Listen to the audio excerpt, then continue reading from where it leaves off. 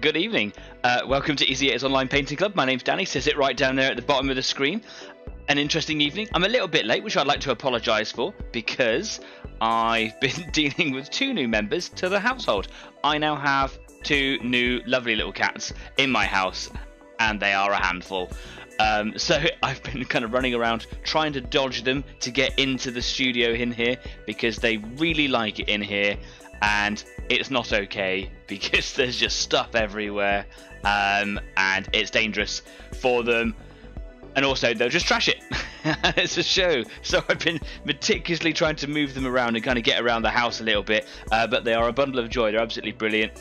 My partner didn't sleep very much last night. I did, so that's all right. I don't really mind about that. Yeah, because 2 a.m. zoomies apparently. I didn't hear it. Yeah, a little bit of bed, climbing on the bed, using it as a climbing frame, but other than that, it was absolutely fine, really. Again, absolutely sweltering heat here in the studio, so I've got the fan positioned in the background. You can see it there, trying to blow a little bit of heat over here. So if it is disturbing, do let me know, because I can always turn it off and move things around a little bit, but just trying to kind of get a little bit of breeze in here. It always seems that on a day where I'm running the show, it's like 22 degrees, and this room just builds up like a pressure cooker throughout the day. So yeah, anyway, if you are new here, Easy 8 it is online, absolutely it is online. It isn't a tutorial show by any stretch. There's loads of that stuff already out there. This is merely a place where you can come, make some friends over there in the live chat with these guys who are waiting patiently, and you can kind of get your painting done. You can kind of get all your hordes of unpainted grey plastic that I've got lying about all over in the studio here. I'm sure we've all got some, and you can kind of go, just celebrate your victories, or talk about something that's not working so well, or kind of share some tips or anything like that. That's what this is all about. I've had a really big tidy up in the studio, which has been needing to be done since I pretty much moved the show into the studio here. I still got kind of like a little bit of sorting out and arranging to do, but now there is a lot of space here, which there was never before. Those of you that have seen here will know there is now a lot of space over here behind me, and I'm going to start dressing the studio up soon and kind of making it look a little bit better, because it is a little bit it's still a little bit kind of cluttered. It needs some sort of arranging and stuff. And I've tried in the background, you can see all like my filing stuff and whatever. That's all just like kind of like game scenery and terrain and collections and things. And it would be kind of nice to have a better system of it all. And I think I'm going to hide that eventually, I think, and kind of dress it up and make it a little bit more like a studio and get some studio things in here. Some nice lights and things like that. The sound on my microphone is a little bit duff, so if my voice is a little bit muffled, do tell me. My headset is a little bit poorly. It doesn't really work very well, so it might just be at my end. My voice sounds like I'm talking behind a wall, but I can see my little bar moving or whatever. I can see that my sound's going through, but if it is difficult to hear me, if anything's wrong with the video, anything like that, just let me know, and I'll see if I can give us a little bit of an on-the-fly fix. There's some people joining us in the live chat. We've got Jeff Lacey. Oi, oi. Hi, Dad. Thanks very much for coming along. We've got Stafford Causey. Evening. Darren Venomous. Good evening. Hi. Thanks for coming along, guys. Dave Lester's just joined in there. Good evening. Stafford Causey says, I need a new project. Martini team is complete. German tanks are all painted. I've got loads of stuff if you want to come up in here. Help me out, man. I've got loads of Tyranids to paint. I've got buildings to paint. I've got cars to paint. I've got Admech to paint. I've got Space Marines, Orcs, you name it. I've got it. It's here. And there's loads of tanks as well. And a cheeky little TARDIS. Cool, so I haven't done very much last week because I've had cats and I've been planning for cats, and I'm also doing my maths exams as well. Last one's coming on this Monday, so yeah, time is still not on my side, but it's not against me at the moment. I've done a little bit of kind of redoing the stuff I did last night on last week's show. Not that everything that I did was a waste of time. It was just kind of topping it up a little bit, changing the colour, making the layers of the sort of paint, the crackle paint that I put on, just a little bit neater. And I've learned some interesting sort of lessons along the way. Today, I haven't really had anything planned at all. I made the schedule for this week's show, literally just put what we're talking about, cats, because that's literally been my life for the last few days. So yes, I just kind of want to get in here, have a couple of hours, do some stuff on these bases, and yeah, time to kind of get these things done because it's been so long, really. Anyway, yeah, so if you are doing anything this evening, if you are painting any little projects, do let me know. I'm always interested to see what you guys are doing. Staff says that he's finished his little Gaslands project. That's brilliant to hear. That's a nice little victory. Someone finishing something. Yes. No more grey plastic. You've probably got loads of grey plastic somewhere, Staff. You need to have a good old dig around, see what you can find. I'm sure there's something there to paint this evening. Yeah, let us know if you want to take some photos. Stick them up on Facebook, because we're not just here on YouTube. We're also on Facebook. We're on Instagram. Did I get it right? Instagram? It's rubbish, isn't it? And later on after the show, we're also going to be on Discord for the Easy 8 after party, where Staff says pictures of said cats. I'm going to let them in the studio in Discord, so if you want to see the cats, you can meet them semi face to face. So yeah, you can get. Dave says, have you named them yet? You can meet Binker and Dax later on after the show. So if you want to, I'm going to let them loose in here, supervised, of course. And see how they get on. They are currently sat outside that door right behind me, just waiting. My partner's downstairs with a friend. They're not even interested, not interested in food. They just want to know what's in here. It's a little bit creepy, to be fair. Darren says, crackle paint sounds interesting. I'm sure you've seen it before, but I'm going to show you in just a second. I'm going to take you over to the workbench, but before I do that, don't forget that if you do like what we do here, like, follow and subscribe, because every little bit that you do to help me make this show bigger really, really goes a long way, and I value everything that you guys do to help me make it that way. We've recently had like an influx of new followers on Facebook, some new followers on Instagram, which is great because I don't do anything on Instagram at the moment because I'm not finishing anything.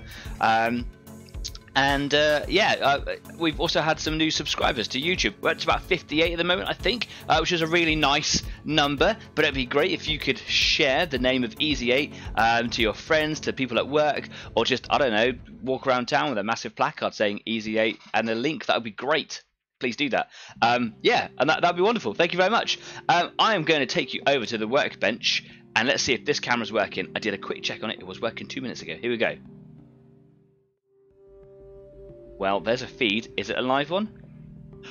Yeah, I'm getting good at this. Okay, I've actually learned a little thing about this camera. When I turn the PC on, when I boot up the software for broadcasting, that camera turns on automatically at the same time that one does. And I think it just this one here, hello viewers, I think that one overrides this one, and it just kind of needs to be reset. And I think that's a lot of my problems, which is great to know that if that is what it is, then I can deal with that. Fantastic. Stafford says, I have 70 odd old style assault marines that need building and painting, but no interest in 40k at the present. That's absolutely fine, man. And you said you don't necessarily like painting, do you? You just like to get things done. So it's not like you necessarily have the desire to just paint stuff. You kind of want to get your game stuff done.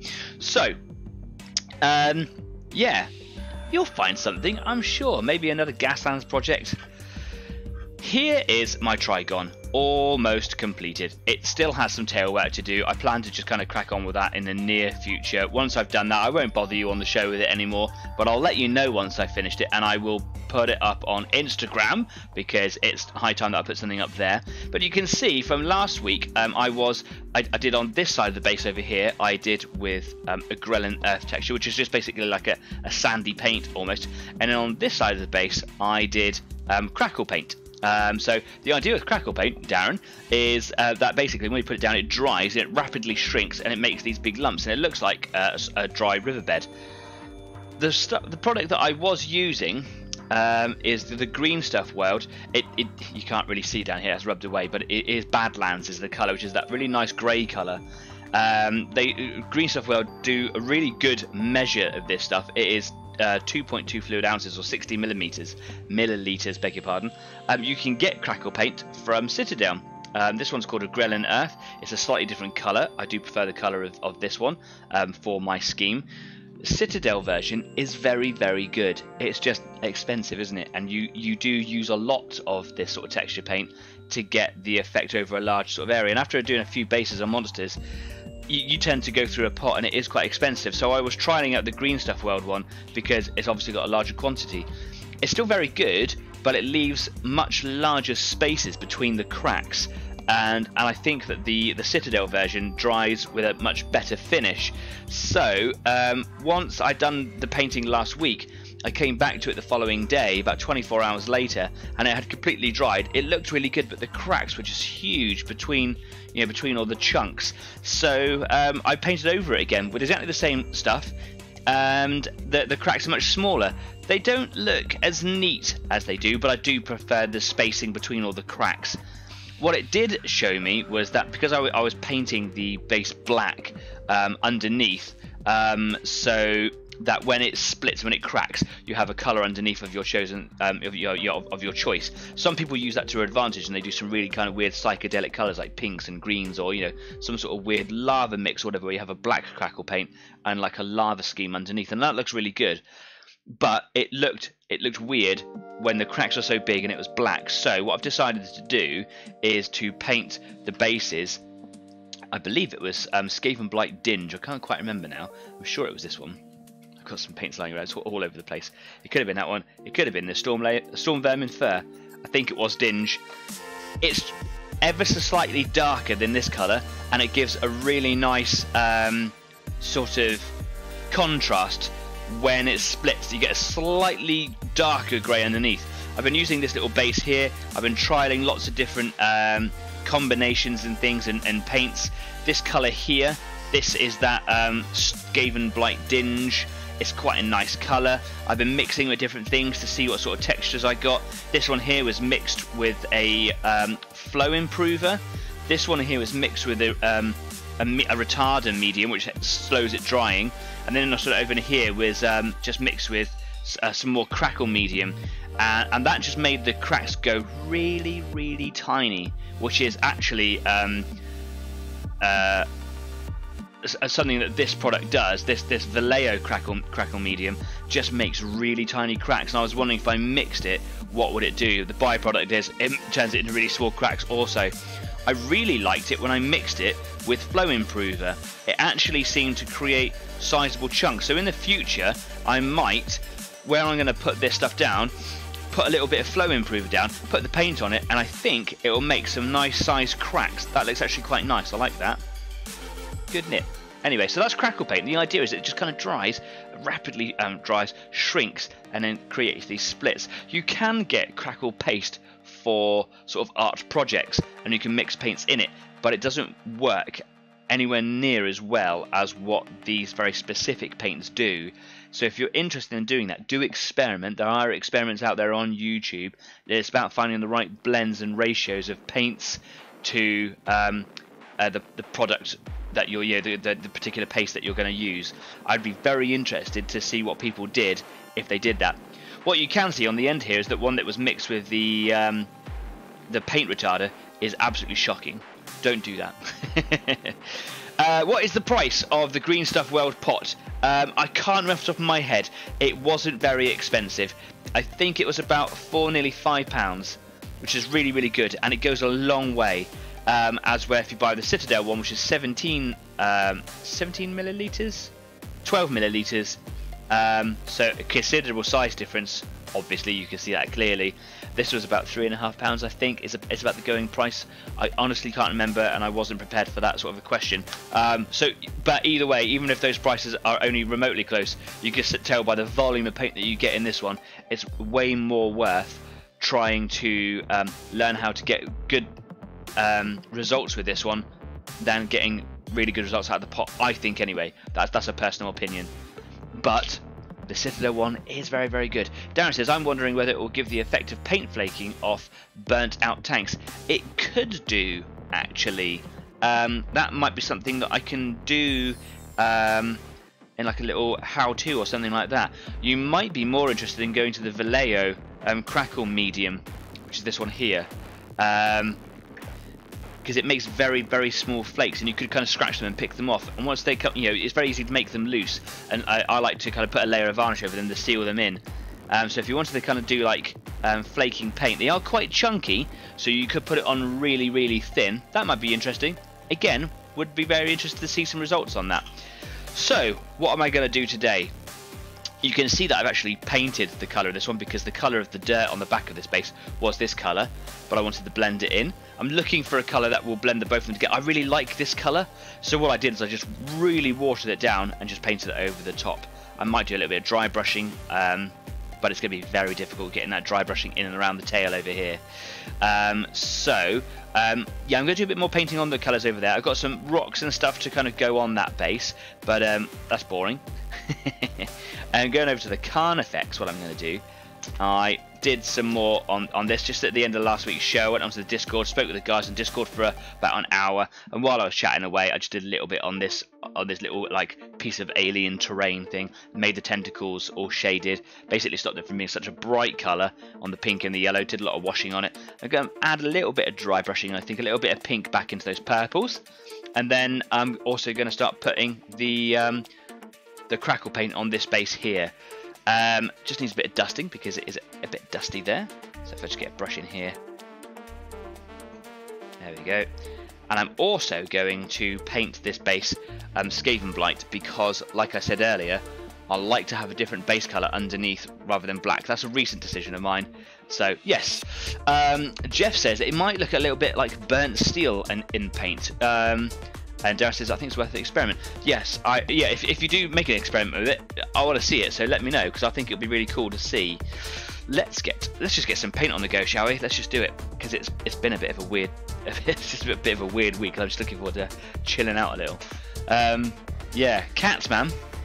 Unfortunately, boy cat. I've got a boy and a girl. They're brother and sister. Boy cat's a bit poorly, and it has had unfortunately the runs. And that might just be because, you know, new house, new environment, a bit of nerves or whatever.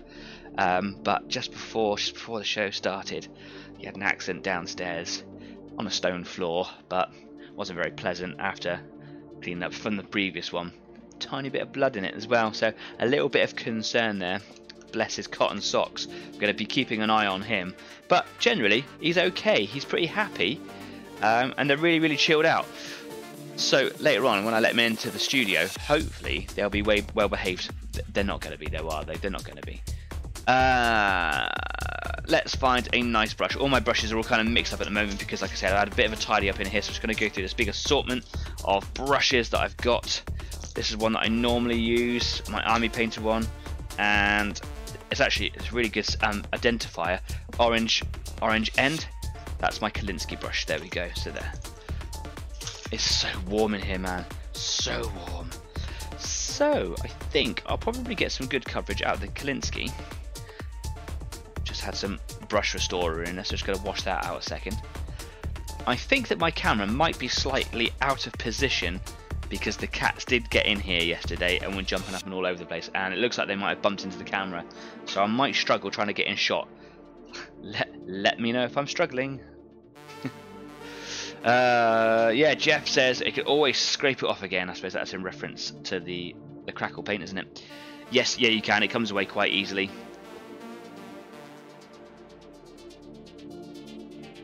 Bit of water to this paint here,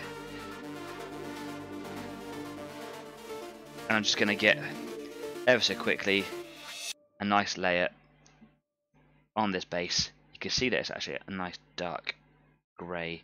It's quite a warm grey, but it feels a bit weird calling a grey a warm one because they seem to be quite neutral. But this one's got like ever so slight brownish tones to it, and that does give it a slightly warmer feeling.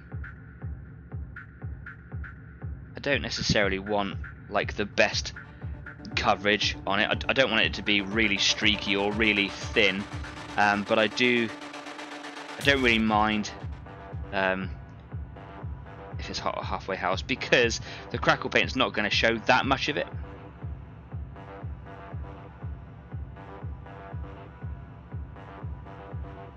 It's interesting again painting on the Carnifex because I can see the old grey work, the old carapace work that I've done on it, that I've since developed and improved on the Trigon. It's interesting to see your old work.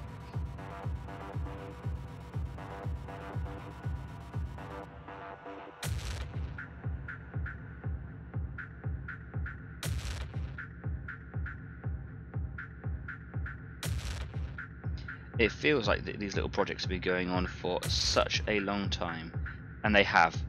They absolutely have. So it would be really good that when I move on to the next project for Tyranids, that I'll see how quick I can do it.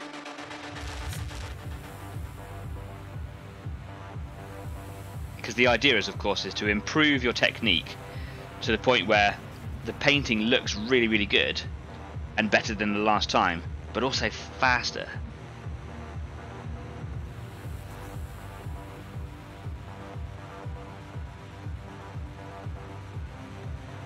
A bit of overspill there. I do like to edge my Tyranid bases with a light grey. That is the highlight grey that I use on the carapace pieces. Some discussion with friends way back when we decided that the light grey was a sort of a colour that kept in keeping, kept the tone of the Tyranids, without sort of making a distraction away from the animal itself. But was also it was a nice bright colour that sort of made the Tyranid stand out on the base, which is really cool. It was just a lucky sort of happen chance. We were just like, oh, maybe this one will work, and it did.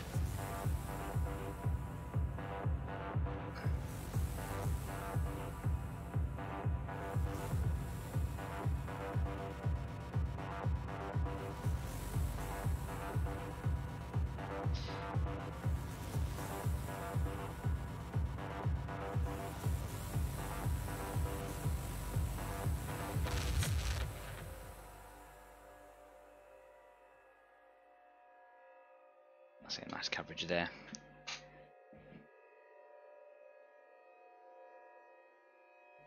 Probably can't see an awful lot right now because the Carnifex is so low to the base. I have to get it into weird positions just to be able to see what I'm doing. Which is why, of course, I'm not going to be going mental with any sort of diorama on this base. Just because you're never going to see it.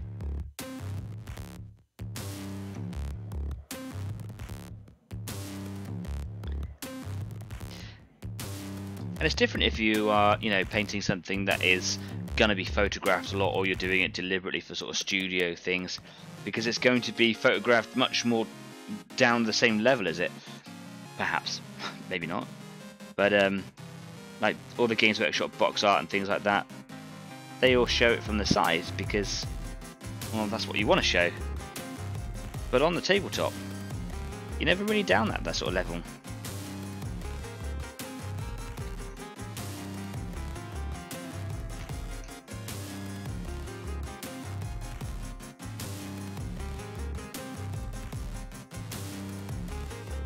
Going in and around the feet there.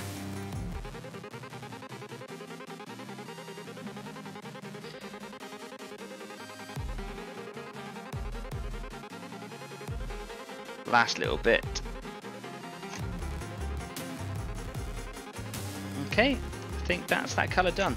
That I think is just a little bit better than the black. It's not so stark a contrast. Depending on the cracks, it may actually not be that noticeable, the colour change.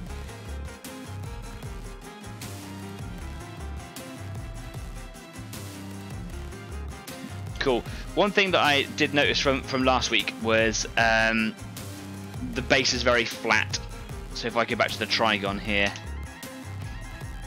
just bringing it at this sort of level, the base is very flat and uninspiring. So with future monster builds at this sort of size, even the Carnifex really, is I will add texture and shape to the base just by putting a bit of putty down or something, just letting it dry so it's got some sort of undulations and lumps and bumps and things. And then when I put the crackle paste over the top, or when I put other texture paste over the top, it will still have that texture, but it will be over some sort of shape, so it doesn't just look like it's a tiled floor that's got some dirt on it, which is pretty much what it looks like at the moment.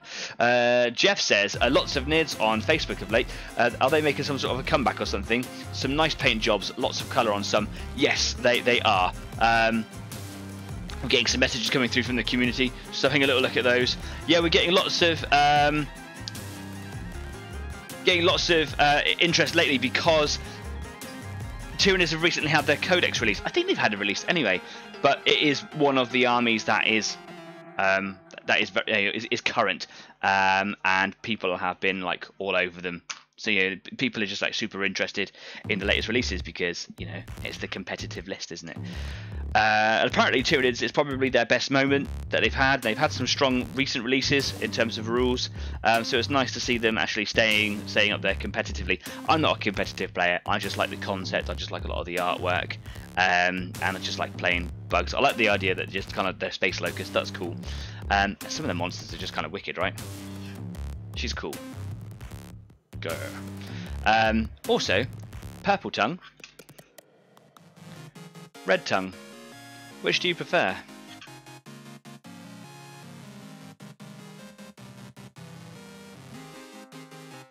Interesting discussion.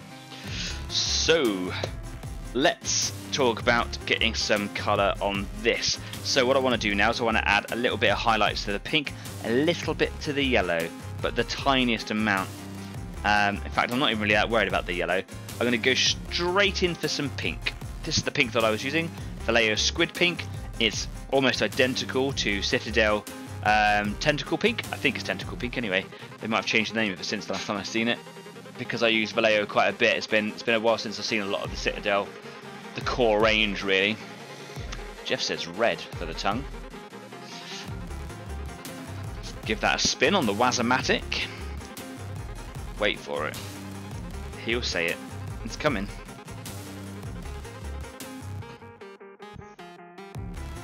I'm gonna get some sort of a dry brush go here, I think.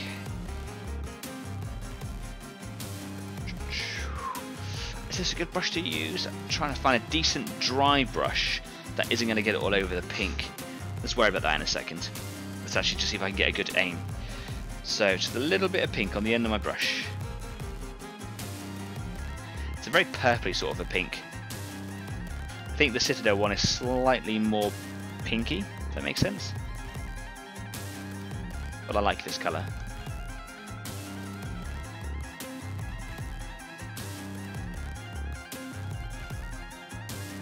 Still a lot coming out there, even though I rubbed it off the tissue.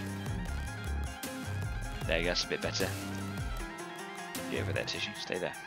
Okay, so just, I don't want to leave streaks on these. I just want to bring a little bit of highlight to just some of the pronounced edges of these tentacles, or whatever they are. Some weird alien stuff. They got a wash on them, creating a little bit of interest and depth to them, a little bit of colour change here and there, but it has kind of tainted them to be a little bit more on the purple side.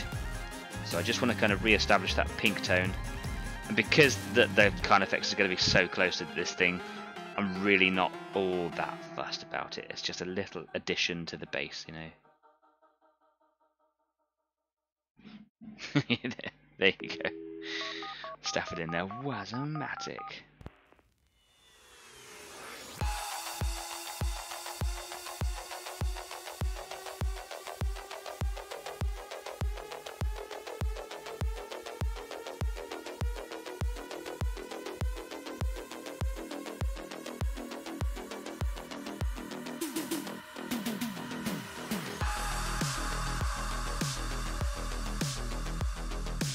Get a little bit of pink back on the brush.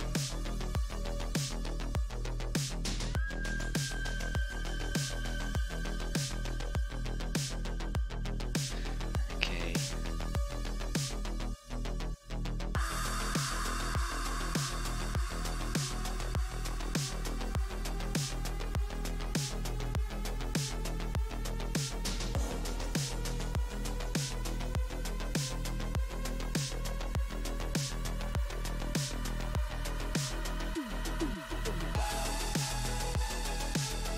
Just taking it really slowly. I don't want it to be ruined by, you know, too heavy a dry brush. You'll get a chalky streak or something, or a massive build up, and it'll just attract all your attention to it, and it'll look rubbish. There we go, something like that. That's a little bit better. Maybe it's a bit more. I'm enjoying this process. I'm actually avoiding the tissue altogether.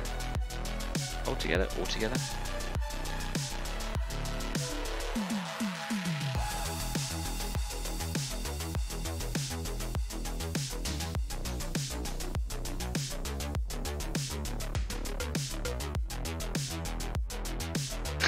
Jeff says, I gave you some cheap brushes, no good? They probably are, they're just, I've been so busy with the cats, I haven't even really kind of gone through them yet. Thank you very much for the brushes, by the way. Very, very kind. Also gave me some like interesting plant pieces and stuff so I can make some alien sort of flora to go with the bases. I don't know if they'll make it on tonight, but they might make it on the final cover. There we go, look at that, we're all nice and pink now. That's pretty cool. Let's just put that brush in there, just give that a clean. I've got a pink hand now, lovely. So I want to add a bit of colour to these little spiky bits in here, little teethy things. I don't know, they like spiked teeth sphincters, very peculiar.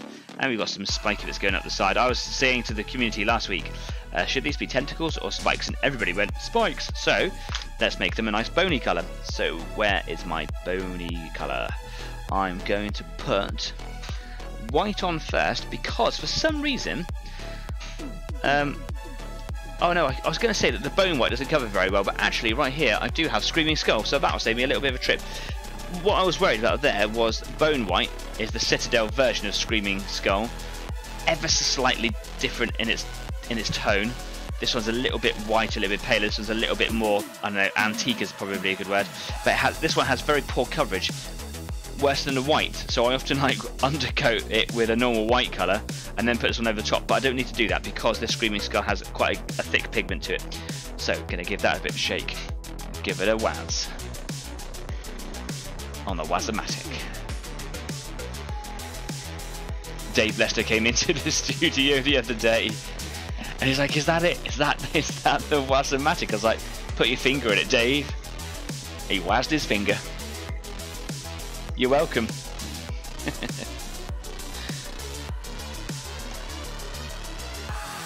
There we go. So let's just get a little bit of this out.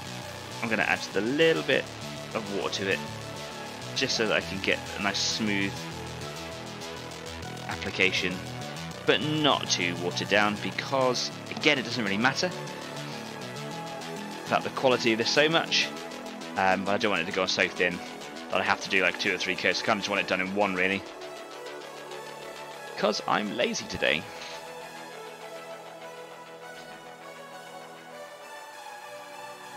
I think I've just watered that down too much. Oh well, looks like I might be doing 2 or 3 layers. That is the painting god saying, do it properly, Danny. Okay.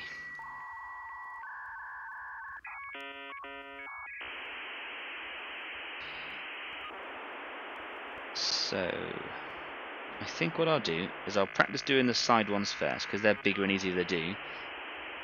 And obviously I need to kind of focus in a little bit and have a little practice before I do the little tiny ones in there. So this will probably be like a good warm-up, if you like. Oh, coverage isn't too bad. Make sure I'm in there. Dave Lester says, thumbs up.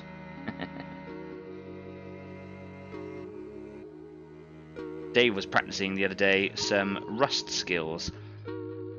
Painting some old 40k terrain that you could just use for any old game, right? But you wanted to make it look like they were rusty. And it looked really good. We talked about different colours to use with rust. Browns and oranges and contrasts and things. So like really bright oranges against really dark browns and things. And then sponging them on. And I think it was a really good result.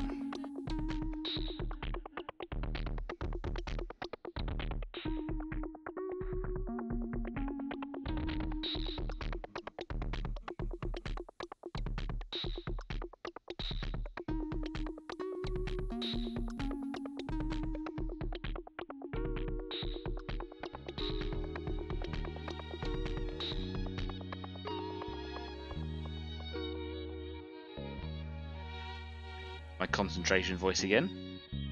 Now we all know. You know when he's concentrating because he's not saying anything.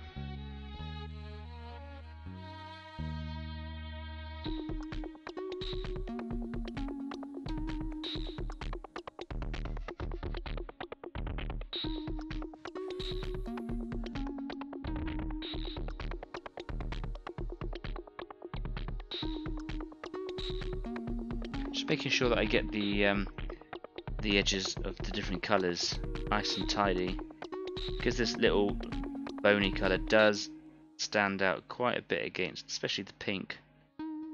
And if I make like a little mistake, or I miss a little bit, or I don't kind of cut in nice and tidy, it shows up quite strong. So just taking the time to make sure that that's done well will pay off.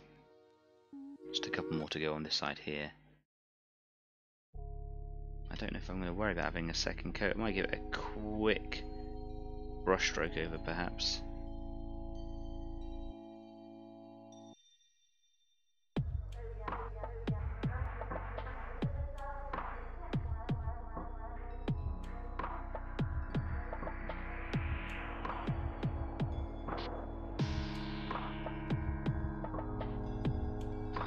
Mostly I'll just come in with some seraphim over the top. Just like I've done on all the claws and the teeth on the Tyranids.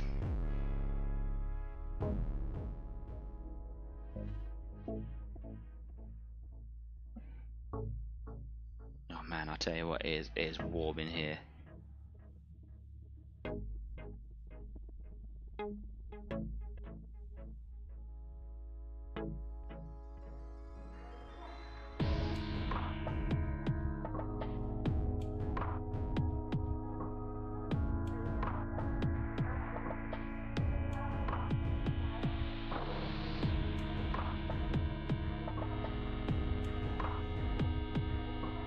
One more spiky thing to go.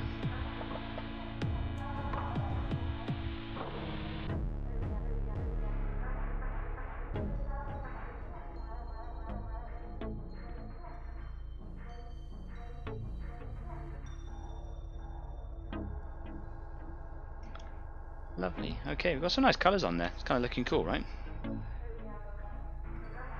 I'm just going to come in, wash the brush out with a fine tip now. And just see if I can get those teeth done in there. And then I'll drop another little bit of washing on the top of those, and that should just help define them. Because I'm probably going to find I'm going to lose a little bit of definition just as I go over with this colour.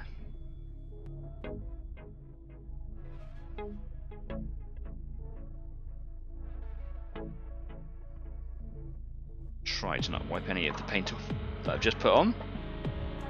I'll start on this one here because it seems to be the closest.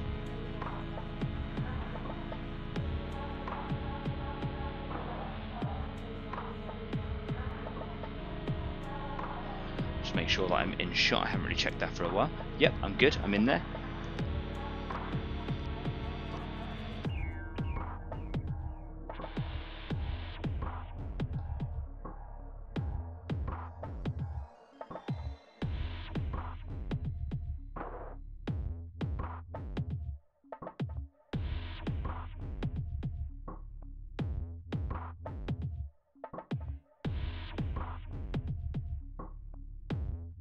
It's a pretty terrifying looking thing, isn't it?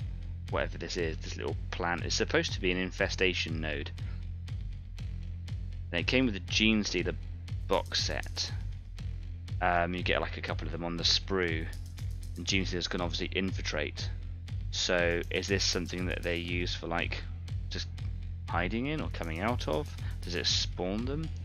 Is it like entrance to a secret passageway? Or is it just representative of, you know, very much in my favourite style of H.G. Wells's War of the Worlds? Is it basically an analogue of the red weed, just as a byproduct of the Tyranids being there? This is just one of their plants. And it says if you've got these on the table, nah, you're infested. Gonna get the exterminator around. You've got a bug problem.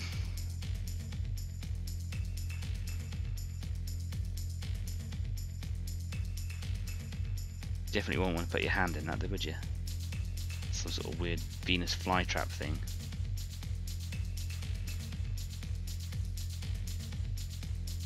Oh, messed that little bit off at the top there. Just come in with a little bit of water. See if I can just take that back a little bit.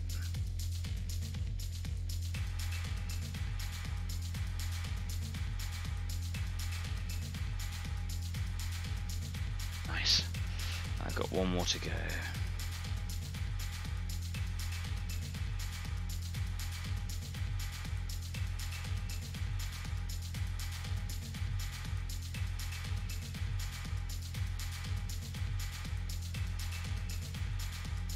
think of that little warm up really helped. Seeing a few little bits and pieces on the way that I haven't quite caught, so I just like to stop occasionally, just go back and readdress them. But that is me getting distracted halfway through a paint job, going, oh, I'll go over here and paint this. Oh, I'll go over there and paint that. Never actually finishing what's right under my eye. That is one of the signs of ADD. I think it's a small part of the bigger picture as to why I don't really get stuff finished.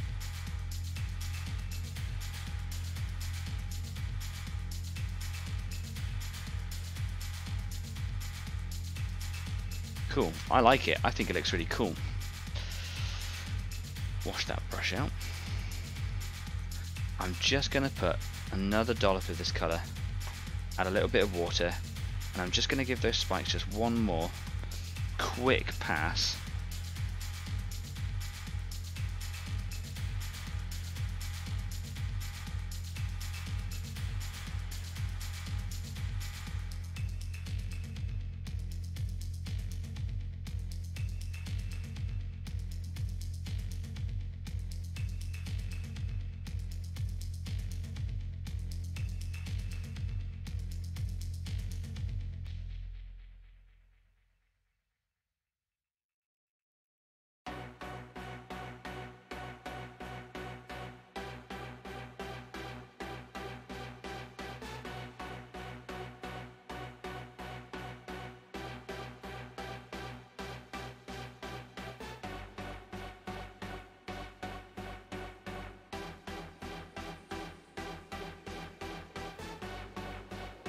That's looking pretty good. Yeah, alright, I'm happy with that. Those edges are nice and tidy. Wonderful. Quarter 2 already. Time is flying, isn't it? It never feels like you get an awful lot done. These hobbies are ever going. Ever going, everlasting. You know what I mean. So, let's get some Seraphim Sepia. I love Seraphim. Give it a bit of a shake, just because I like to. There we go. And I'm just going to drop this on to those teeth and onto those claws on there. And then I'll come back in with another pass of the white just to sort of, you know, highlight them up again. Put those layers of depth in.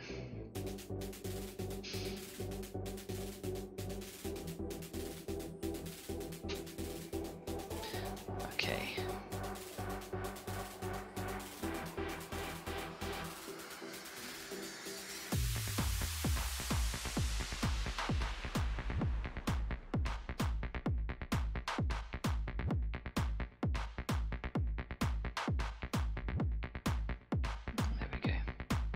Not really going in there very well. I'm not putting enough in.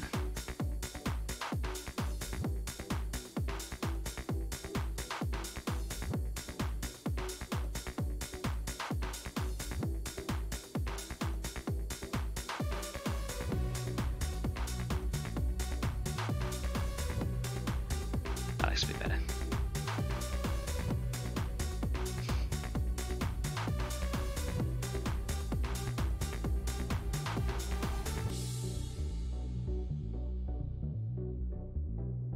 Because these claws are always pointing up on the sides here, one of the things that I like to do with my Seraphim Sepia, my brown stains on the claws, like I was doing on the Trigon, is I like the stain to be denser at the base and lighter towards the point.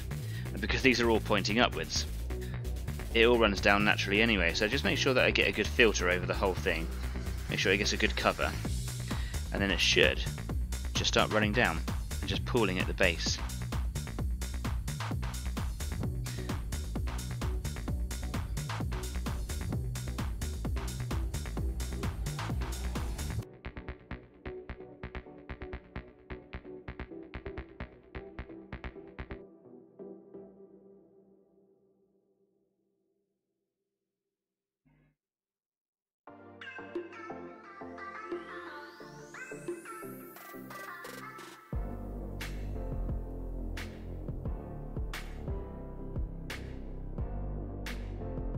Oh, just drop these.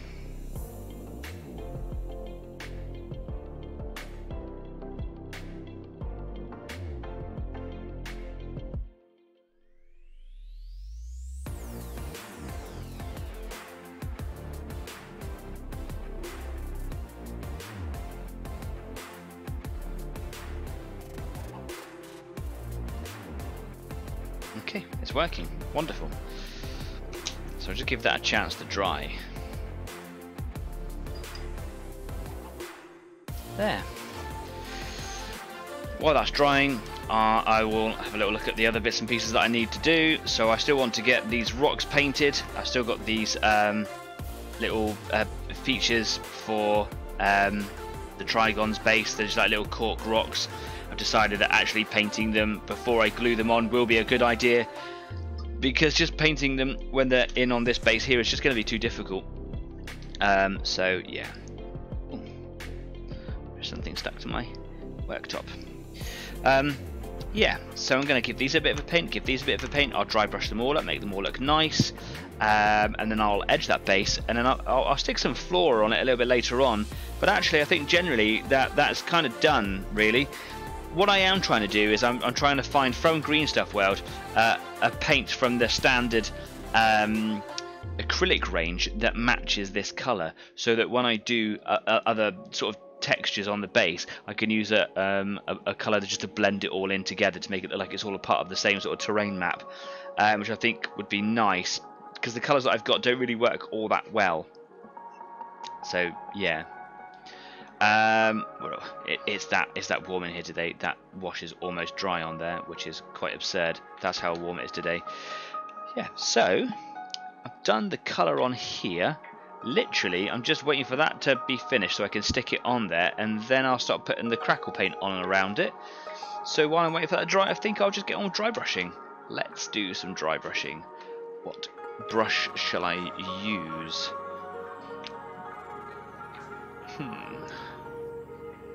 Could give this one a go. It's nice and soft. It's got a rounded sort of head. That might be quite nice. Or I could go in a bit more of an aggressive one, because I've got some aggressive shaped rocks. Here is my large dry brush from Citadel. It's a little bit on the coarse side. It could do with a bit of a clean. Let's give it a clean, see what happens.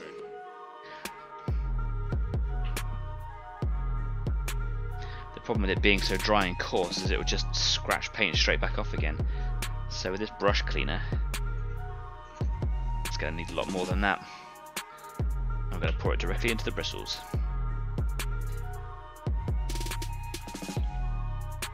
That's probably just old paint and rubbish and stuff in there.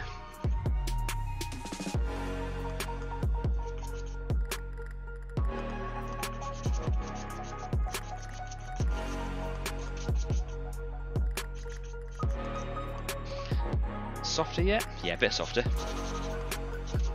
And when the suds start changing colour, you know that there was a paint in there. It looks a little bit tainted.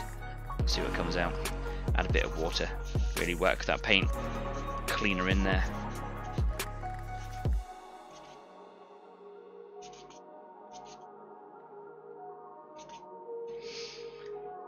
Give it a wash through. Yeah, I can see some old yellows and stuff in there. So I had a yellow on it, and then whatever colour over the top was hiding that yellow. So this is when I first started doing my Tyranids. I was painting them yellow and dry brushing them.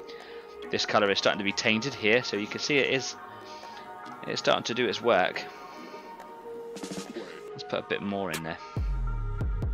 I can see some silvers in there as well, so I've used this for everything. I have abused this brush.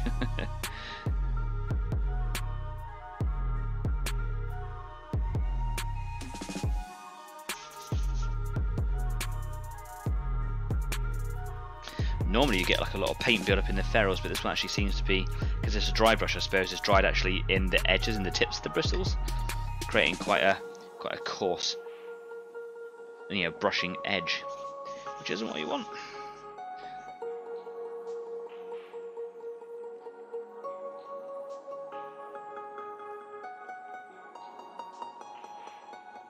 Going to keep those bristles slightly damp, because as I've already worked out, a moist bristle is very good for dry brushing. Pure dry brush is not what you want.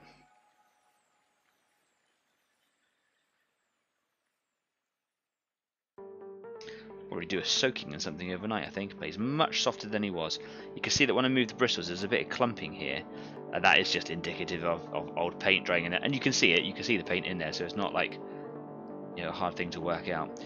But that should be good enough for doing these brushes here. So I think I'm going to give them a bit more of a Just a you know, standard colour on there. Might use the Skaven Blight Dinge. Dinge, that's a good word.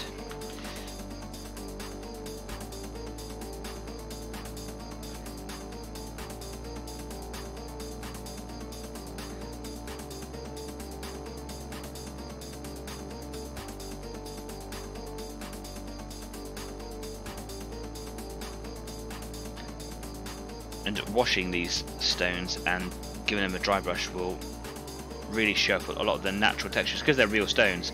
They've got some real nice sort of textures and patterns on there, and it will really show that up. So I'm looking forward to actually getting something interesting on the Trigon's base, because it is a little bland. Like I say, it's a little on the flat side.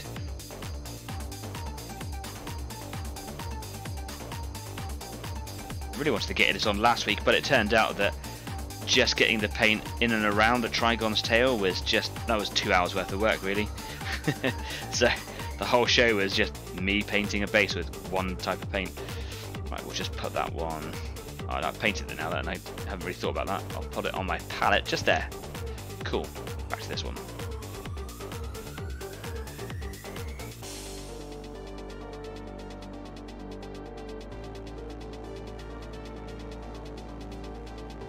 Quite like this colour.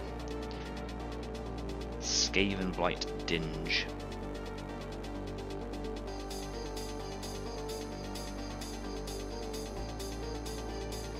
I do like it when I see people painting their bases with lots of different kind of colours that all lend into like one sort of colourway, if that makes sense. So like a Martian landscape isn't just all red, is it? It's got lots of greys and, you know, sort of different types of browns and oranges and things in there, but the grey rocks really show through the red dust, and I really struggle to kind of get colours that work, and I know how then to kind of mix them or blend them and have them showing through.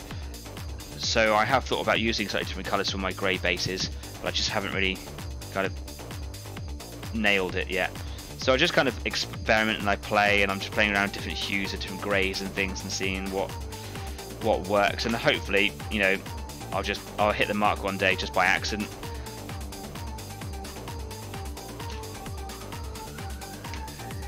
Put you there.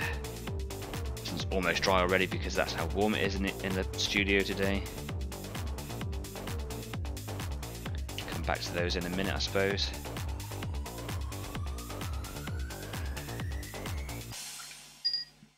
Right, it is pretty much time for a quick break. So what I'm going to do is I'm going to take us away to the intermission screen, like I always do at this time of the show. Stafford says, sorry guys, I've got to go and collect a child. I'll try to get back before the show ends. Alright man, take it easy. Your children are important. Off you go. See you in a bit. Hopefully we'll see you before the show ends. Yeah, what was I saying?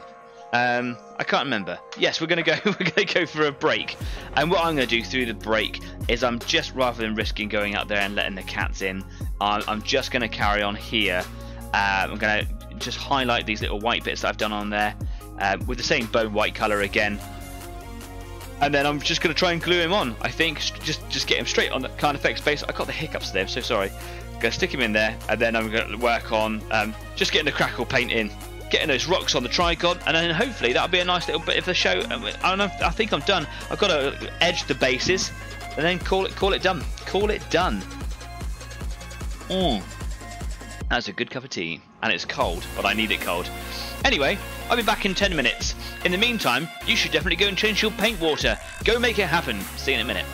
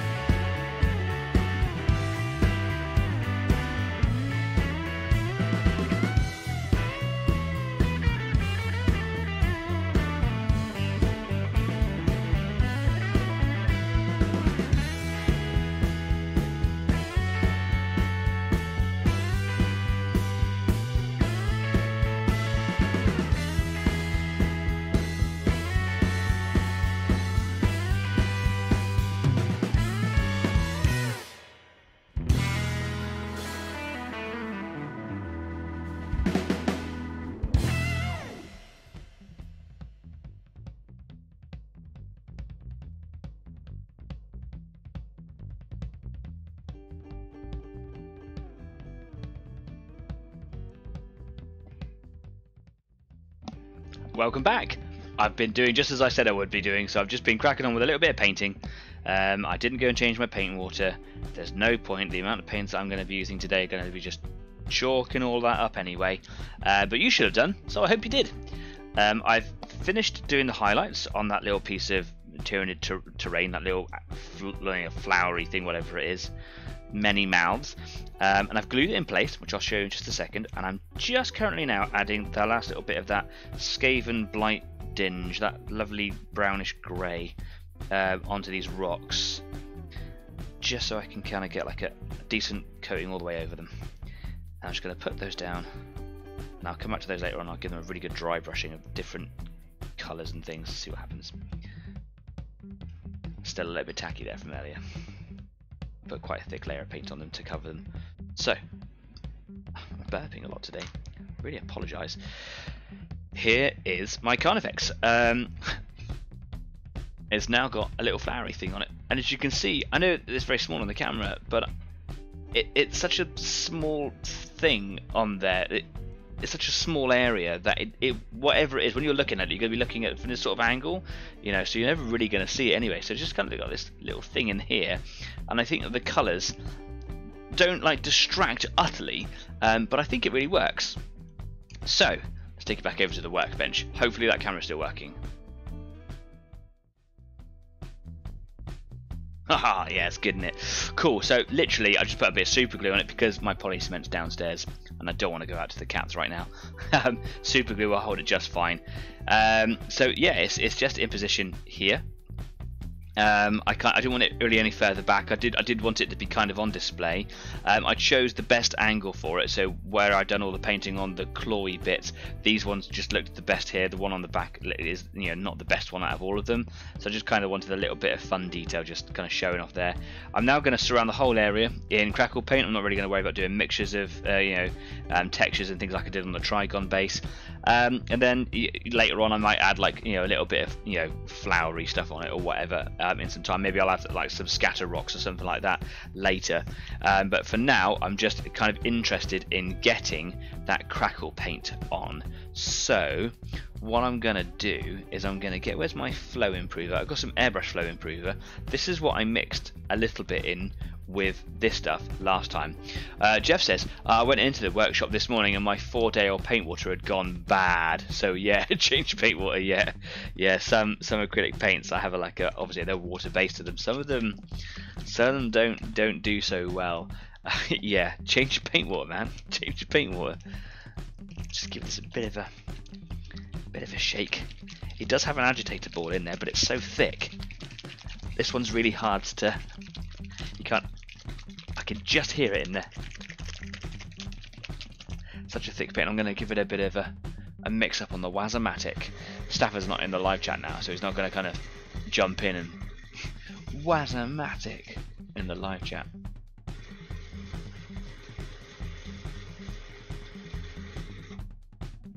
And the other side, you can give it upside down as well. I've been told that, like, the more money you spend on a paint mixer, the better quality they are, and I don't know, I remain a bit indifferent on it, because that one there cost me about 30 quid, and you can buy like a proper, like, pro artist paint mixer called Vortex, and it's 90. It's the same shape and everything, so I know that it's probably one of those things that I just need to have a go on and see the difference, but it's quite hard to consider what that difference might actually be. Where's my little spiky thing gone? Here it is. Because it's the nature of this paint, it always cakes up in the nozzle, so just be aware of that. So I just get a little bradawl and I just kind of shove it down the side. Just now, waz it.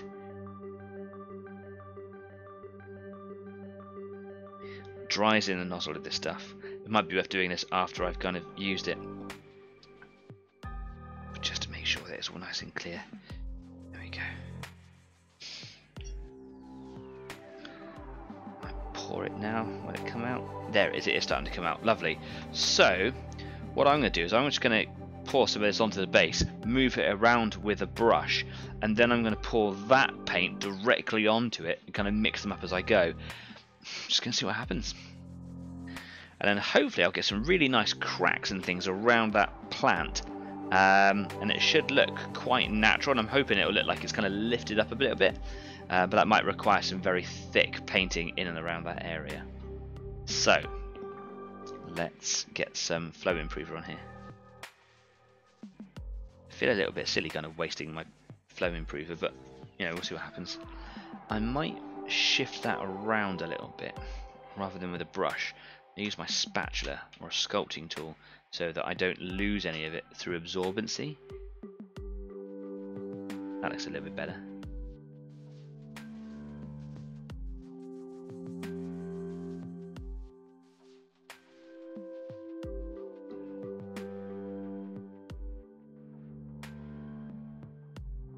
Okay, and now I'm just going to go right in. It's always worth making sure that the nozzle is clean first on this, because if you put pressure on it, it just sprays everywhere and you're going to get it all over your model. Let me come in a bit closer with this light here, so it might be a bit easier to see now.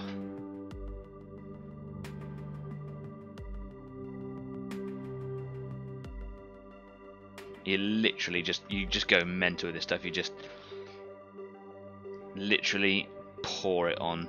The thicker, the better. And I'm just mixing in a little bit with that flow improver.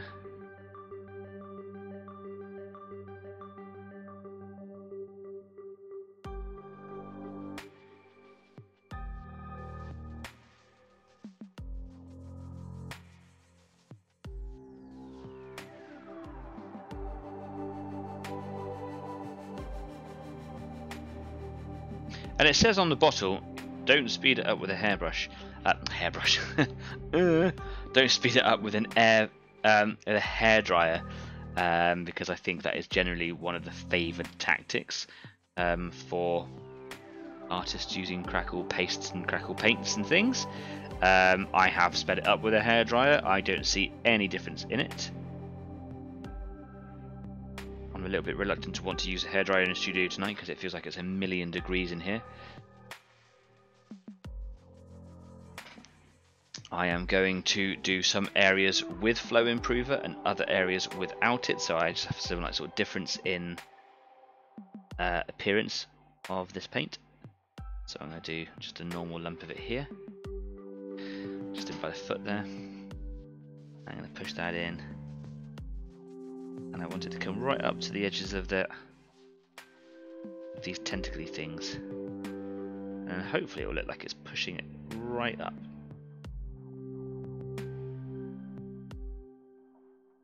I might get a brush to kind of push it in there in a bit as well.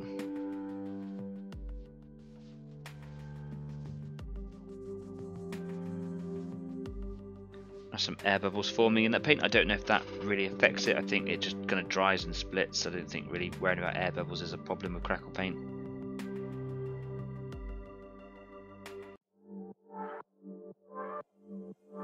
Now where I'm trying to sort of push the paint up underneath the foot here, the crackle paint is naturally getting thinner when I'm pushing it around, and that will make quite a difference in the appearance on the base. So it's quite important to make sure that you get at least some sort of consistency with your application. I have learned. I don't really want it on his feet, but I do want it up against his feet, so that it might look like he's disturbing the ground rather than sinking into it. Oh, it's giving me hand cramp holding onto this one. Okay, now I'm going to put a bit of flow improver in here.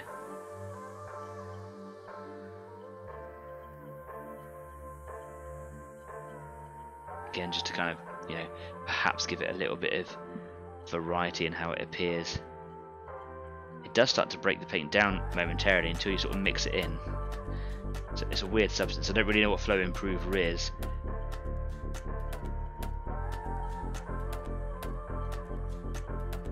In terms of its chemical composition, I don't know what is a flow improver. What makes a paint flow without watering it down? Peculiar stuff.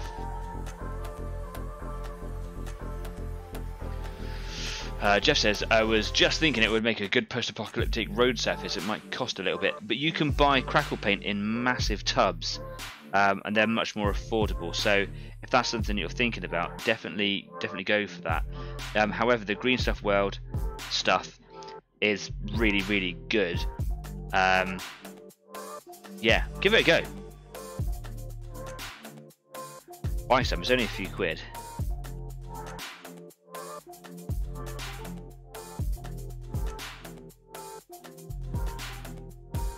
So you can see that I'm literally just really caking it on, and even really that is a little too thin in most of these places. So I'm going to get a bit more in underneath there now.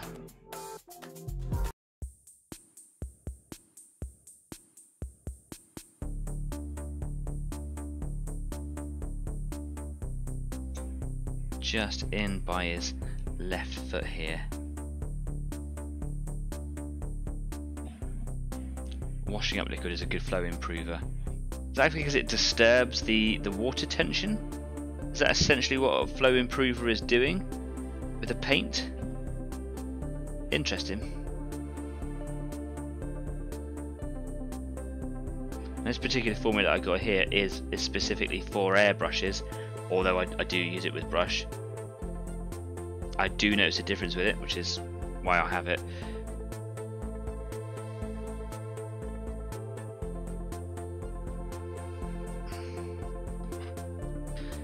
Okay, I'm going to come around the front here now and just get it down in there.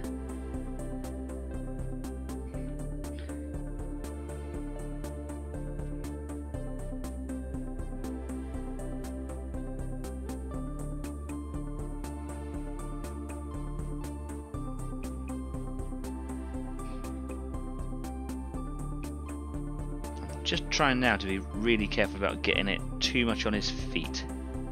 Her feet, his feet, its feet. I think she's a she.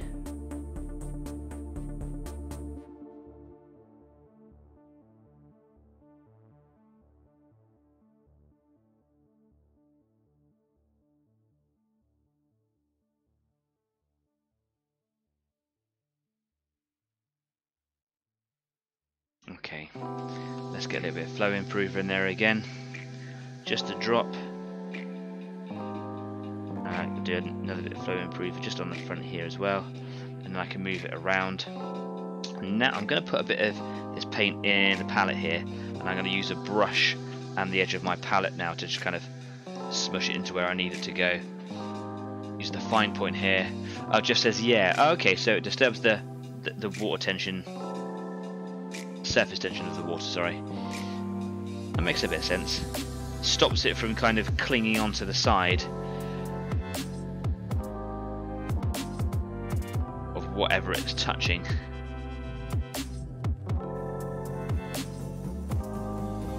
Actually, now I'm looking for it, I can actually see that actually affecting in that way. I can see it rather than, you know, when it attaches to like another surface, it would creep up a little bit. I can see it not actually doing that. Where this flow improver is.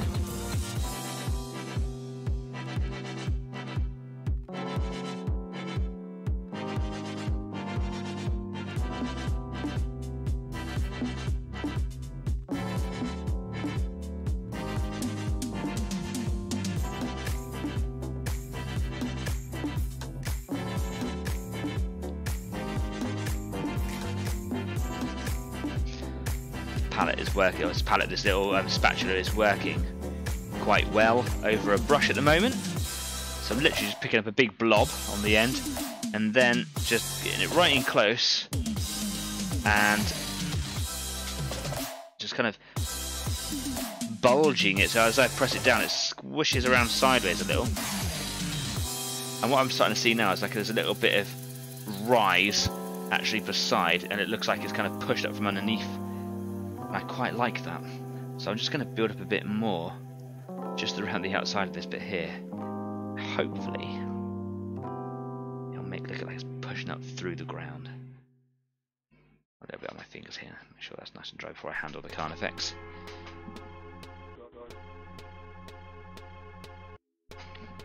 difficult to get you into shot here. Apologies if you're struggling to see.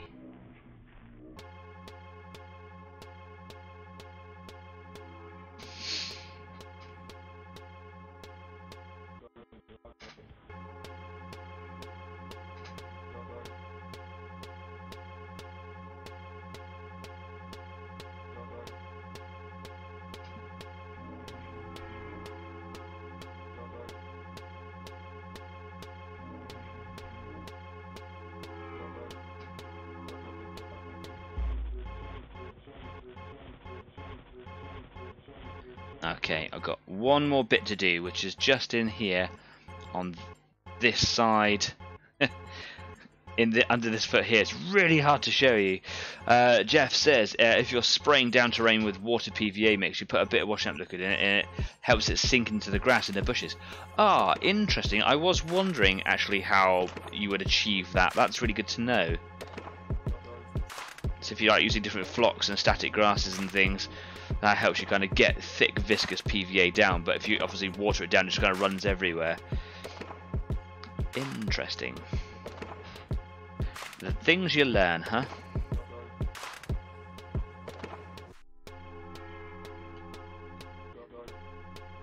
Bit by bit, just building this scene up here, this texture paint. It is hard going. You have to be patient.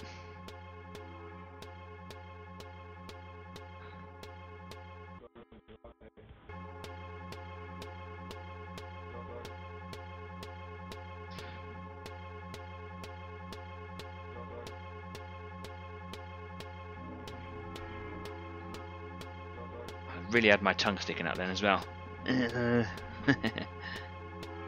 Concentration face. Okay, still gonna need more. Let's get some more of this in here. I might just put a little drop flow improver in there. I've already had some in there. Let's put another one in. Lovely. This flow improver might have just had like a one-off result on my little test that I did the other day, and it might be the worst thing I could be doing to it. But you know me, I can't resist, you know, an experiment or just going for it. I'm just one of those people that's just got to try it all the time. It might be rubbish. Who knows?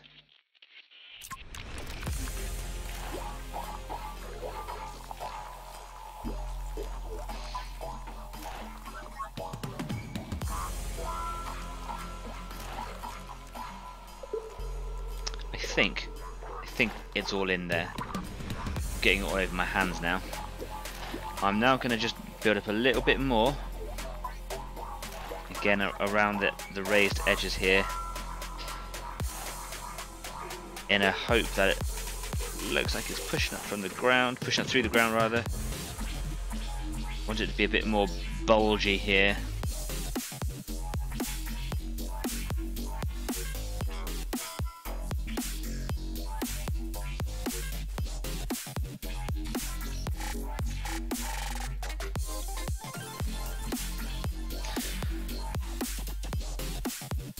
Smear the edges down there so there's no overhang from the edges.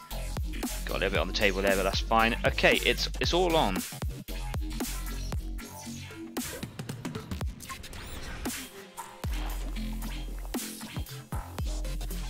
Right, let's wash the little spatula off, because this paint does get everywhere.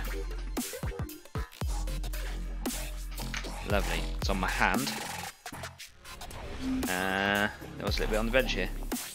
Okay, it's fine. Well, let's put this away. Put that away. I said I was going to give that a bit of a stab through, didn't I? You see how much it clogs up there already. So I'm just going to push through, stab it in a bit. There we go. That will take several hours to dry properly, probably even overnight. So I will take some pictures of it tonight after the show, before I go to bed, let you know how it's kind of developing, and I'll also take some pictures of it tomorrow so you can see what it's like once it's fully cured. A little bit of an air bubble there. That didn't really do the job I wanted to, never mind. It can just go away like that then. Brilliant. So, nice and thick layer all around. Not the normal way of painting, one really thick coat. You can see that it's starting to shrink. If I just get it in the light, you can see little creases starting to appear in the skin of it. See that? And those will give way later on, and they will dry out and they will turn into proper thick slabs, which would look really cool. Now I'm going to come back to these bad boys, and I'm going to give them a bit of a dry brushing. I'm not really sure what colour I'm going to hit them with yet. Let's just work our way through the regular colours that I normally use. So I'm going to work my way through these colours here. I've got a bit of Eshin Grey, got a bit of Dawnstone. I've also got a little bit of Storm Vermin, so I might use that instead of one of these. Maybe. Yeah, I'll just give them all a go. See what happens, right? If I use this brush here just to scoop some out.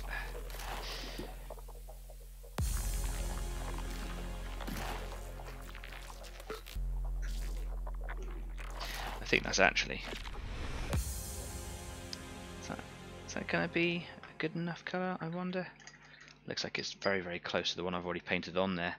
I actually even had to do a double take to make sure it wasn't the same one. Let's find out. So, rub most of that off onto a tissue, and I'll take it to the back of my hand. It's a very scratchy brush. I don't know if this is going to be the best brush at all. I might have to really rescue this one. Let's leave it. I don't want to ruin what I'm going to do. Let's come back to it. I've got some other soft brushes here.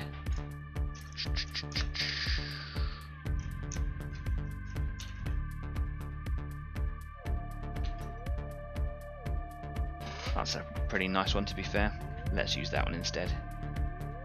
Okay, just a little bit on the end. Yeah, that feels a bit nicer on the old skin. The other one was like taking skin away.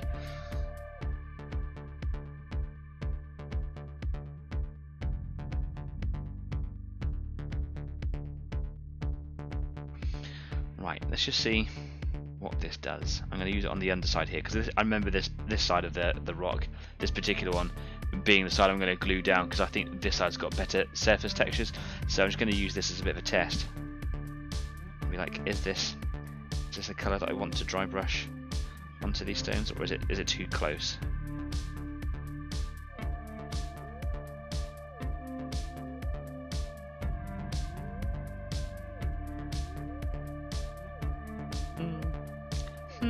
I'll roll with it, see where it takes us.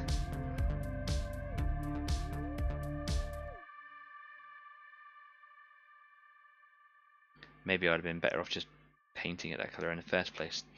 I don't know. I just don't think the brush is very soft still. I think I need to go to an even softer brush. Clearly, I need to get those dry brushes that I was thinking about getting. Can I see any difference between the two? No. Do you know what? Stick down with some water. Let's get a softer brush. I've got a big old tank brush here somewhere, and that's really soft. And it's got really big bristles on it. That's a beautiful brush. So, let's... I don't think that colour's going to be any good. I'm going to move away from it. I'm going to go in with some Storm Vermin Fur. See, a very, very rich browny sort of grey. I'll give it a light covering on that. Bit of a shake, bit of a waz.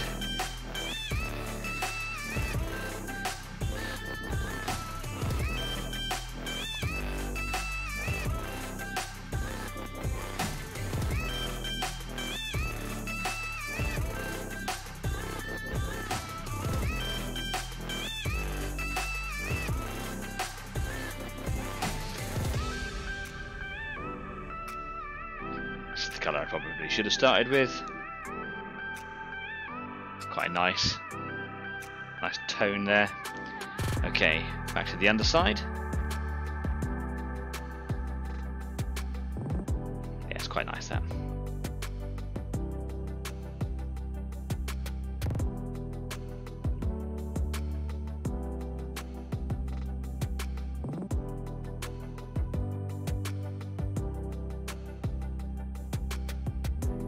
I'm just literally just playing with it, just to see if it brings out any kind of subtleties. It's one thing I've learned from the dry brushing videos that I've been watching is like take your time. It's not a quick fix, and I think that's how I've been using it wrong over all the years. Is that I've been doing it as like a quick highlight, gets the job done, rather than sitting there doing all the hard work. This is actually, I can see it making quite a difference. I don't know if it picks up on camera very well. My lights are quite glary, but it is doing some nice. Jeff says, "Waz it." It is doing some nice, sort of subtle highlights there. And as I work my way through my other greys, this should come out quite well. I'm going to be looking for some contrast in a minute, so that's quite cool. Okay, cool. Let's roll with this colour.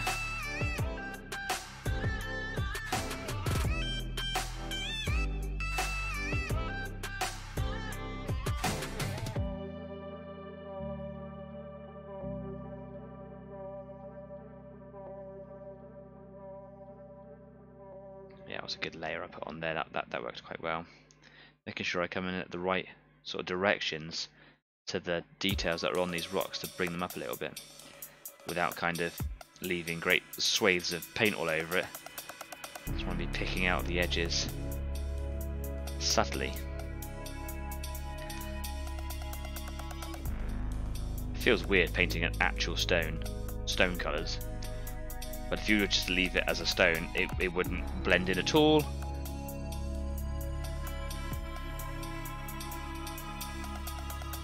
It would stick out like a sore thumb. Yeah, I'm getting some nice colour variations on there. Again, don't know if it's really sharp on the camera.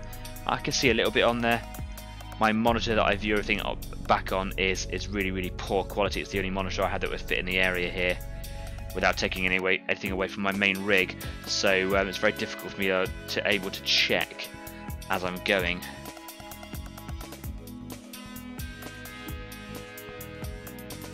Okay, I'm going to go back to this one again.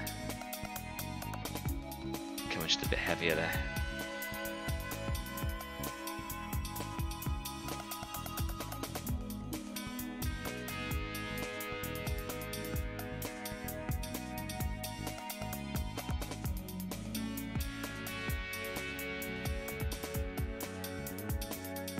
Some really nice textures all the way along this edge here, all the way along with some real nice like slatey layers, because it is a piece of slate stone. Okay, I'm now going to move into one of the other greys. I'm going to move into some dawnstone. I might mix a little bit of that with this.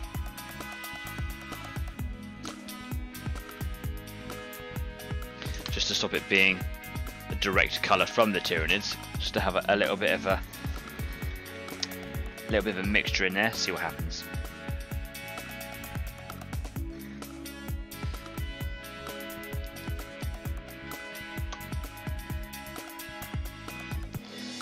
Cool. I will use another brush.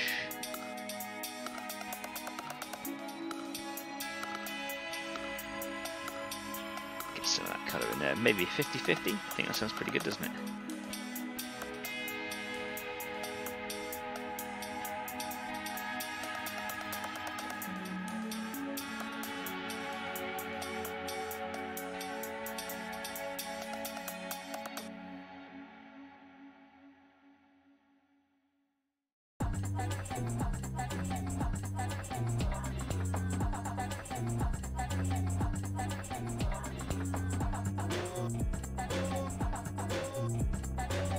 Cool, it's quite a nice colour.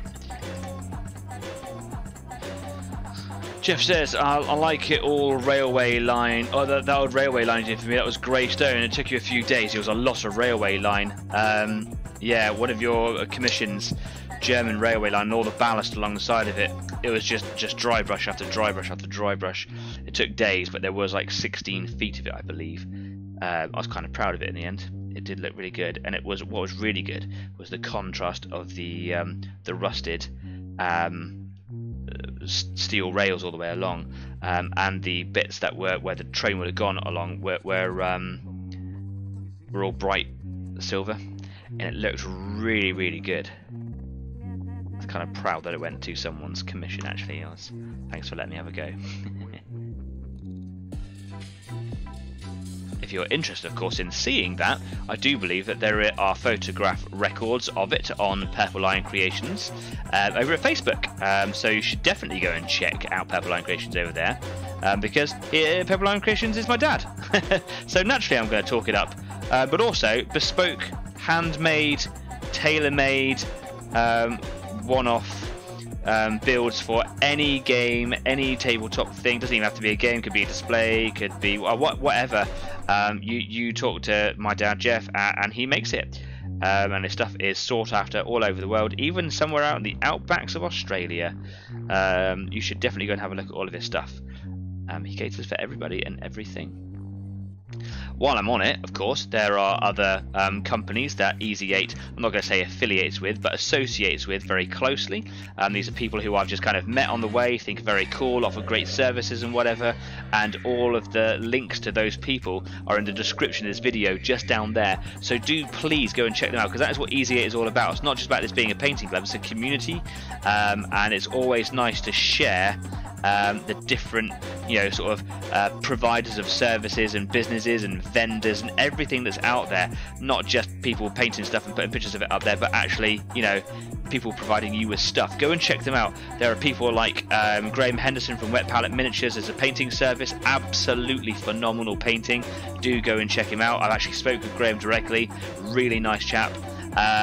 There is Colin Farron over at Charlie Foxtrot Models, who makes some of the best period laser cut terrain buildings that you'll ever see, and I know Colin very well now. A wonderful guy, and provides a heck of a range of stuff, second to none really. You should definitely go check him out. Man, there's loads of people in the links in the description down below, so do go and check them out. There is Blotz, there is Last Man, Last Bullet. There's so much. Go check them out. Why are you still here?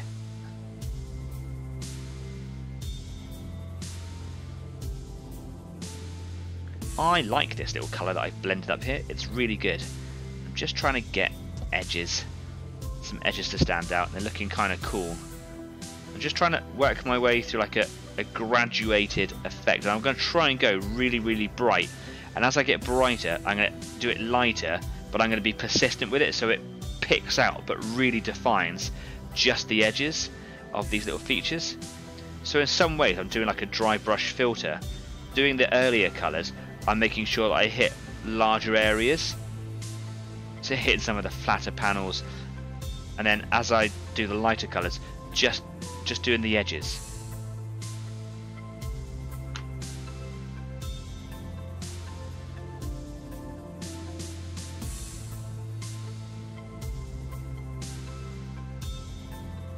That's cool. Now I'm going to go in with just some straight up Dawnstone rather than mixing it with some Skaven Blight, because it'll be a bit brighter now. So if I'm just going to go straight into the pot here with the dry brush, and I will just, doesn't matter if I mix it in with a little bit of the other paint that I've already got in there, because it's all a part of the same tone. And now it should come out even brighter against the back of my hand. Oh, it does. Nice. My partner's going to look at my hand later. I thought you're supposed to be painting your miniatures, not your hands. I'll paint what I want. Don't talk to her like that, she'd beat me up.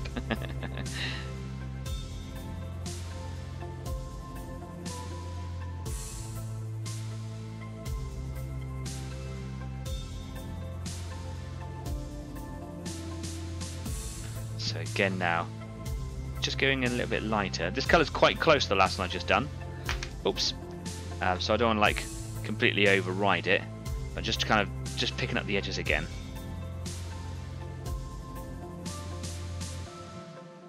And now just on here again. This one's got some really nice sort of shapes and patterns there.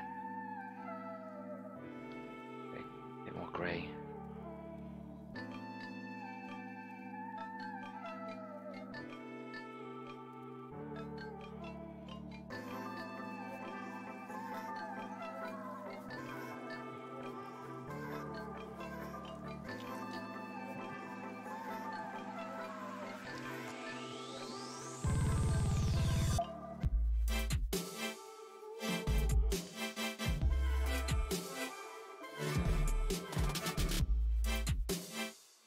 Okay, put the Dawnstone away.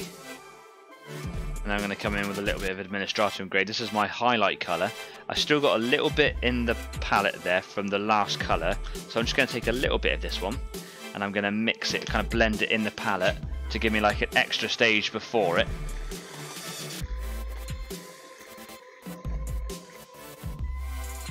And then I'll come straight in with some neat Administratum Grey to do those last little highlights.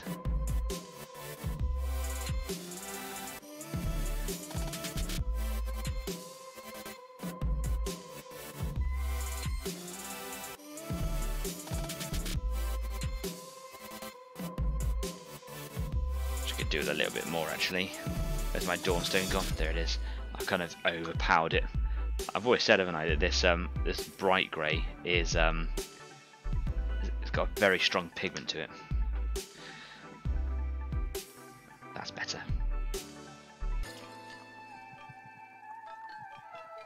Yeah, you can see the difference, brighter, darker. There we are. Got quite a bit on the brush there. Let's try and remove that.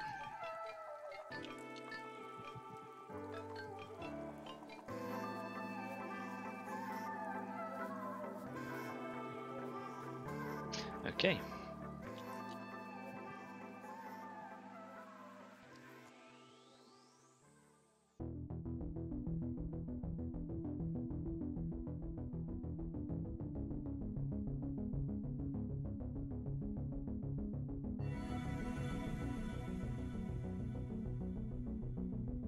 I might even hit this with some interesting washes afterwards, again just to try and take it away from the Tyranid colours.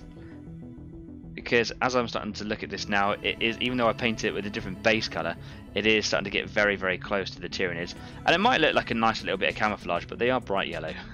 So I don't think camouflage is a really good excuse.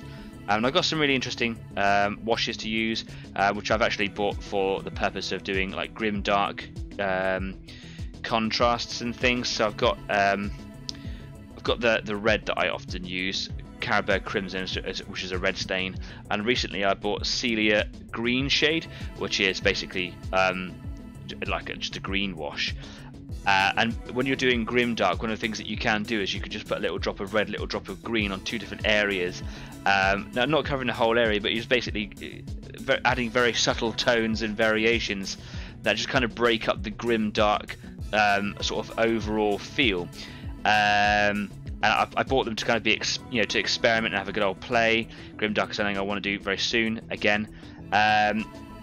So I've got them on hand, and I might add them into this really, really subtly in just some places, just to add some sort of, variation to the eye, so that the Tyranid doesn't just become this great big grey mass.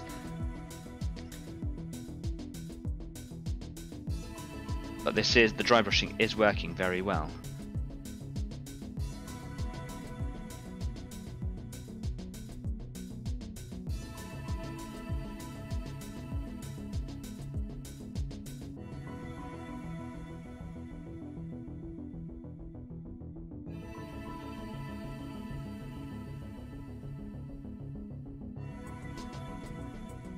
I can see some cracks forming on the base of the Tyranid, on the Carnifex. Of course, it's a Tyranid. Everything's a Tyranid lately.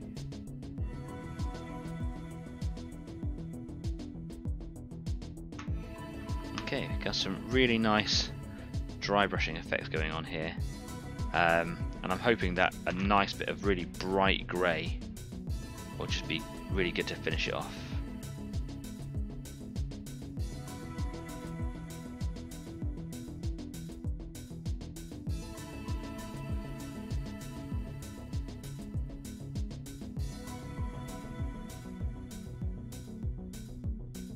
Difference in those two tones there, so that should look quite striking against it in just a minute.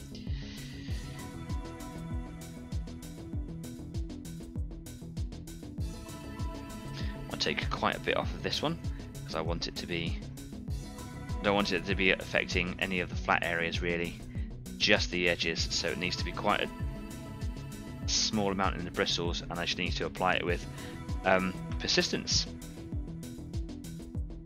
There we go.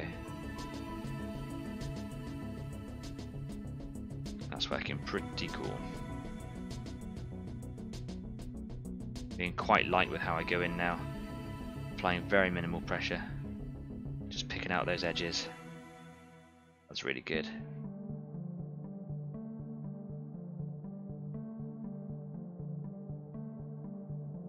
The difference already. Quite striking, huh? I like it.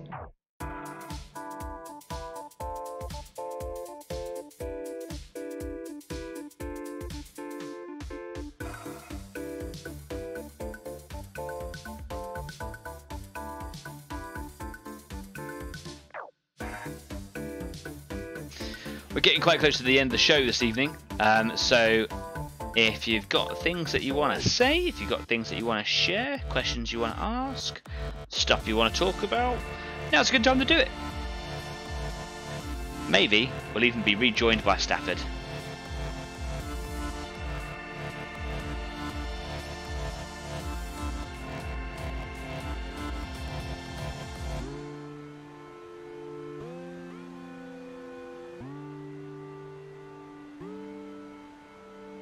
That's pretty cool. I like that.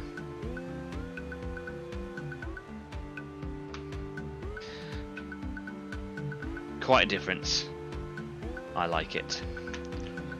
I might actually go in with the idea of the washes, because it does look very similar, because it is the same set of greys mostly to the Tyranids. It does look very similar to them, and I want it to be broken up a little bit. So I might play around with some, you know, washes and things, but use them very sparingly and maybe watered right down. Can even bring in a bit of non-oil, really, I suppose. Water that right down, do it underneath, and just kind of do some shadow play with it, perhaps.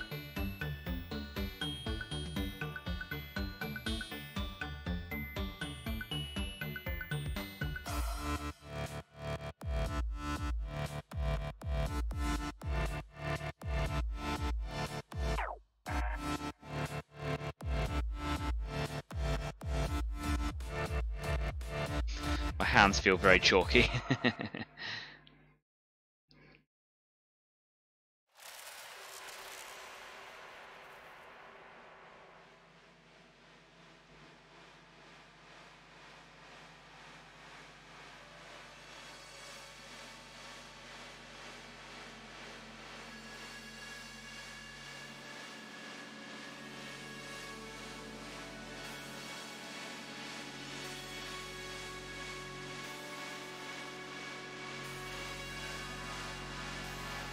Trying to work it in some of the awkward angles in there. There's a little bit here that hasn't really got any sort of highlight to it. Just trying to make sure that I rotate the bristles of the brush into that area, get some lift.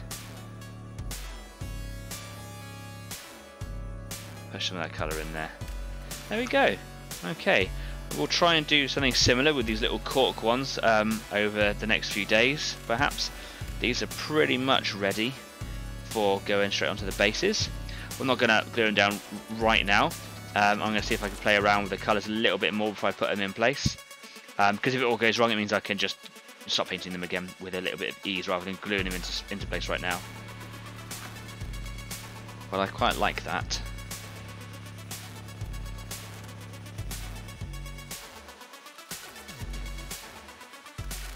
Lovely, and I'm just going to soak that in there because we are done with that. A lot of greys all over the place here.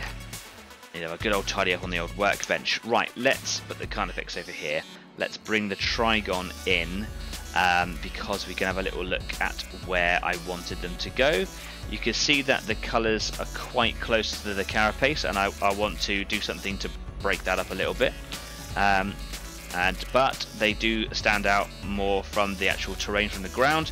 So it's quite an earthy colour down there, but it's still being grey, which is kind of cool. And what I want to do is use these stones and kind of have it so that the edges that have got a little bit of interest on them are in a position that you can view them. So if I remember rightly, I think one was kind of going to go here, and the other one was going to go here-ish. I don't want to cover up where the paint looks really good, so I bring him in a bit more. Like that looks kind of cool. I think that's pretty good, like that. That will be where they will be, I think. Although you can't see them, so let me bring it up at a different angle. There we go. So they will sit here like that.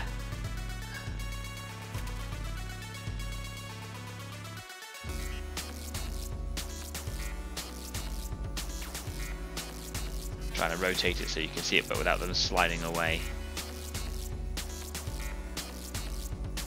Nice. Cool. And now to have a little check on the Khan effects and how that base is being affected. You can see that it's starting to go kind of weird. I'm just going to get a bit of a zoom on so that I can see better, so that I can better show you. If I bring my hands up, we should get a little bit of autofocus going on there. You can see that it's starting to kind of peel up, bunch up, starting to dry up. It's going to look really weird for a while. It does look a little bit more bulbous around this little piece of terrain in there, which is kind of cool. Yeah, pretty happy with it. Can you see how it's starting to crack on the edges? That looks really good, doesn't it? And this paint dries with a really nice chalky matte appearance and a nice colour. It looks completely different from what you see on there. Completely different.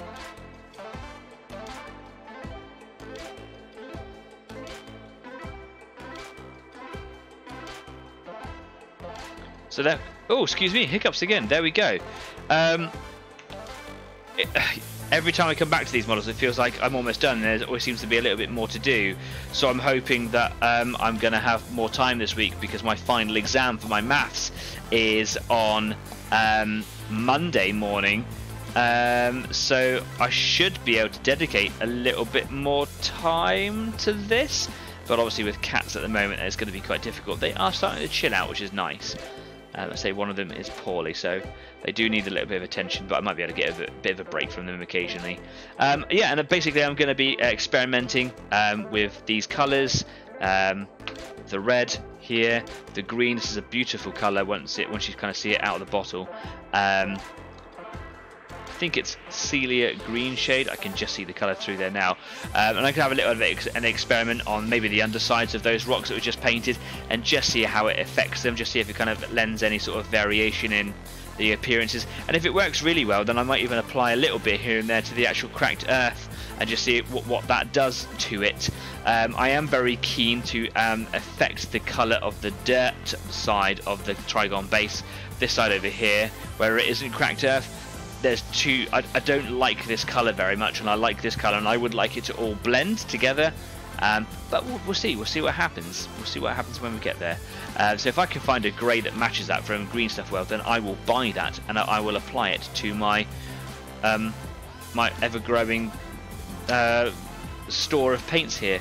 I've got another little stone here which is really flat. I only primed it, I didn't do anything with it. It's a little bit boring and uninteresting, so I'm just going to leave that one rubbish. It can go over there, and then these bad boys, bad girls, they can stay here.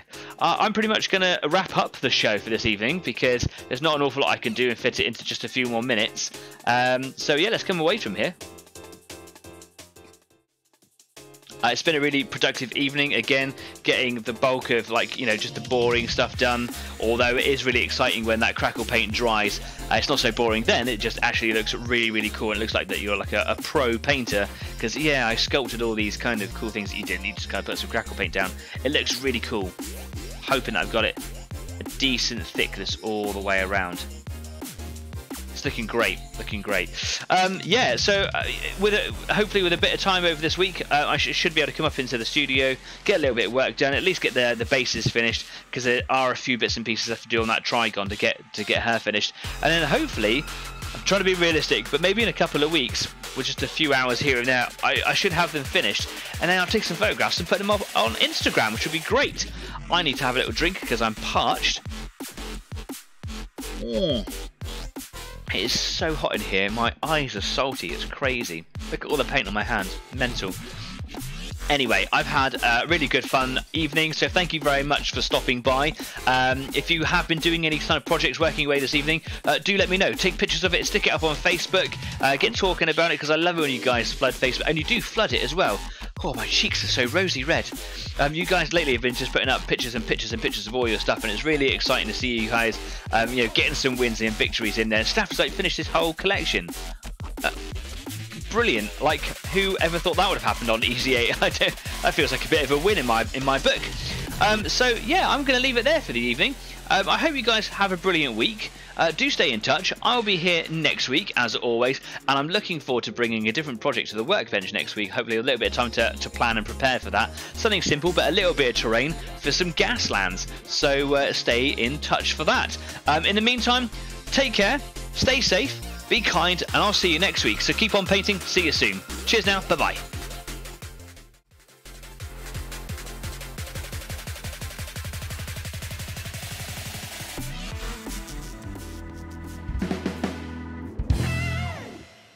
I'm going to go and let the cats out now so you can come and join us on Discord if you want to come and see them. Cats, cats, cats. What am I letting myself in for?